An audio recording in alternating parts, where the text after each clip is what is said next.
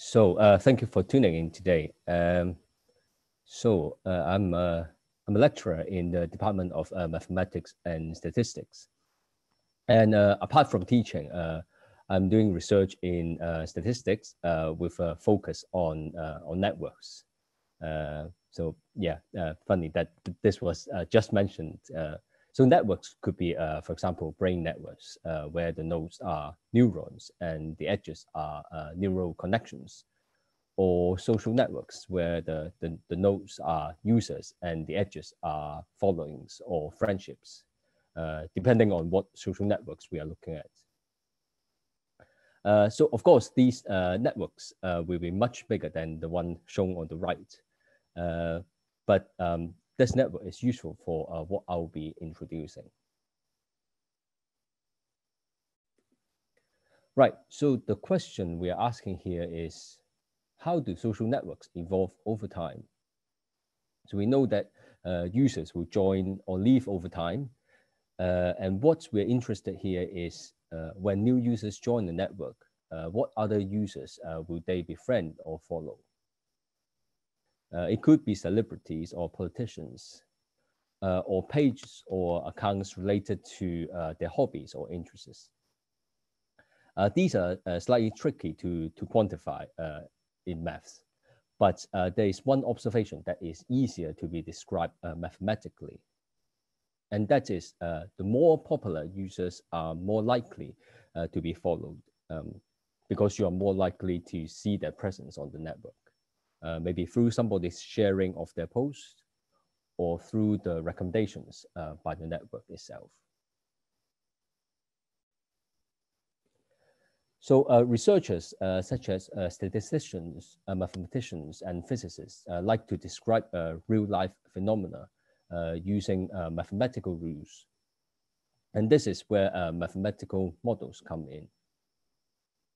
One thing we usually do is we come up with a model based on some simple rules, simulate some data from the model, and then compare the simulations with the actual data. And if they look similar to each other, that means that the model is doing quite a good job.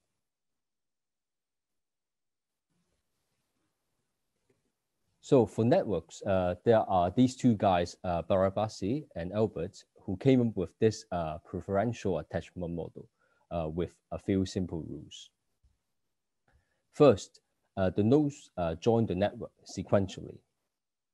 Second, each new node will bring in approximately the same number of new edges. Roughly speaking, this means if you calculate the average of the new edges of, say, the first 100 nodes, it will be approximately the same as that for the next 100 nodes and the following 100 nodes and so on. And finally, and most importantly, how likely an existing node gets connected to a new node will depend on how connected they already are. So here I will be using this term degree, which means the number of edges or connections of a node. So these rules seem quite abstract. So I'll give a simple example here using the network of the 5 nodes we've seen at the beginning. So let's say node F just joined the network and brings in 2 new edges. So which of the 5 nodes should it connect to?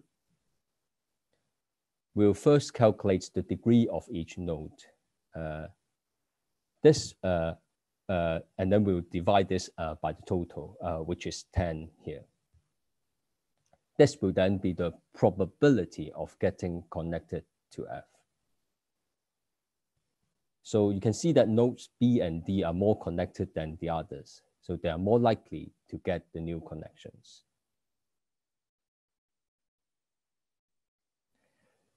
So in order to see what happens next, we'll need to carry out simulations, which are actually not quite different to tossing coins for a lot of times, except that they are all done in a computer.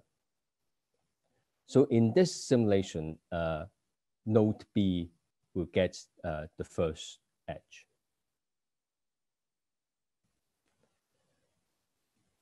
And to decide who gets the second edge, will cross out B and then recalculate the probabilities. So while the probabilities for all the nodes are bumped up, it's still D who has the highest probability of getting connected. Right, however, in this simulation is that the node C who gets the second edge. And it's actually not too improbable because this is an event with a probability of 2/7 in the first place. So you can see that the process can keep going and new nodes can join the network in the same fashion. The existing nodes, which now include F, will get connected in the same way as I've described. But the probabilities may change because their degrees will be updated. So I kept growing the network, and this is the evolution when there are over 100 nodes involved. You can see that the gray lines are the new edges. And the size of a node is proportional to its degree.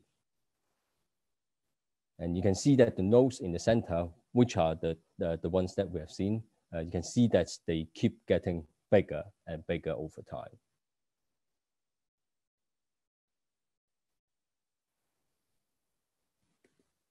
So while it's nice to animate the evolution, we are also interested in the overall properties, the big picture of the network after the simulation. So here I plot the distribution of the degree. So what does it mean? If you look at the top left point, it means that there are 19 nodes with just one connection. Where if you look at the bottom right point, it means that there is one node with almost 120 connections. Apparently, these few points sitting just above the horizontal axis, they are the big nodes in the center of the network. And you can see the inequality of the connections among all these nodes.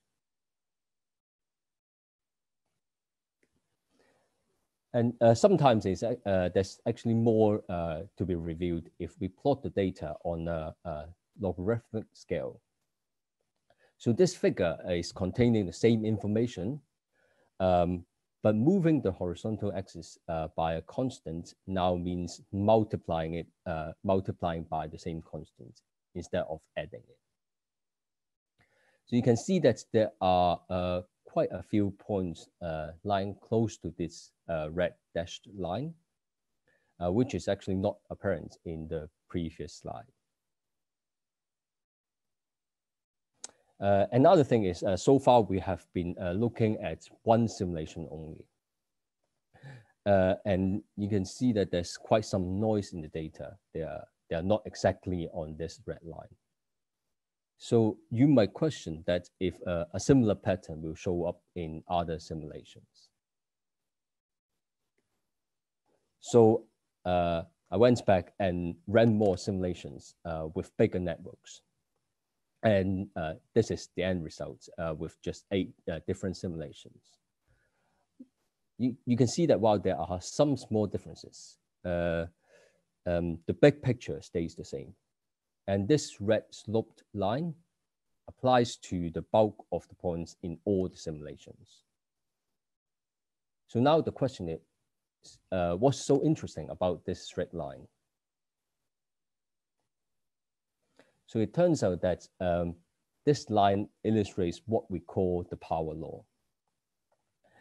You might not have heard of it, but it's likely that you have heard of the other terms listed here, such as the rich get richer or the 80-20 rule. So in the context of networks, so it means that as the rich, which means the big nodes, as they get richer and bigger, the inequality accumulates. And we end up with a small percentage of the nodes receiving most of the edges. And in fact, this is quite consistent with the phenomena observed in other fields or other kinds of data. So for example, if you are buying things online, you may want to read reviews first, right, before purchasing. Those products of good quality will tend to be purchased more, and in turn, they will get more good reviews, and they are purchased even more and becoming even more popular over time. So you can see that this power law actually, or the rich get richer effect actually applies to networks too. So what's the takeaway here? First, the big picture stays the same. And regardless of initial settings, we will end up observing the power law in the network. However, as the network evolves and changes, there's always an element of chance involved. So which individual nodes will succeed the most may vary, although usually the earlier nodes have an advantage. So don't feel too disappointed if you don't have a huge following on Twitter or YouTube. It might just be that you have not been so lucky. And on that note, I'd like to thank you for listening.